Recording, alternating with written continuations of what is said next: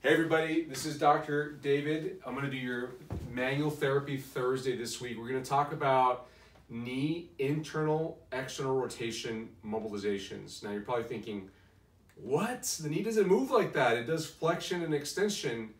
There isn't much rotation that happens. Well, there is. And if you think about the screw home mechanism of the knee, which is when the knee extends all the way, it goes through a little bit of external rotation. If you have some external rotation in the knee, then you have to have some internal rotation. So let me show you how I check for it here. Bend up the knee just a bit, go ahead and bend the knee. There you go.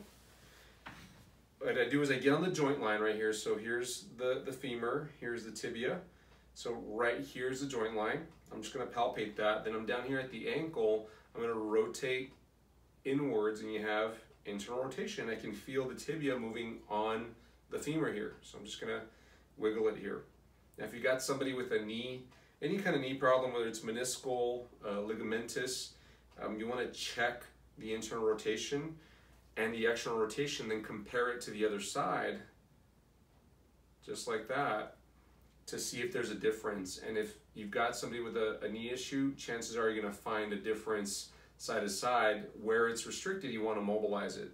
So this is how I check.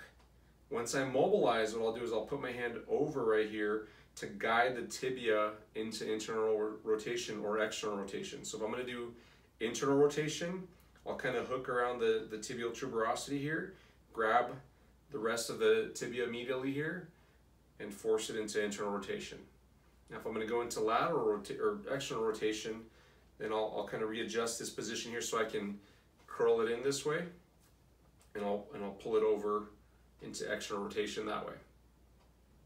Very effective mobilization for improving the mechanics at the knee. I'm gonna put that down there.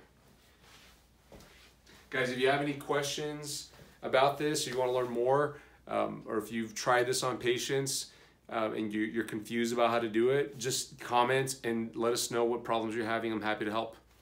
Thanks, have a great day.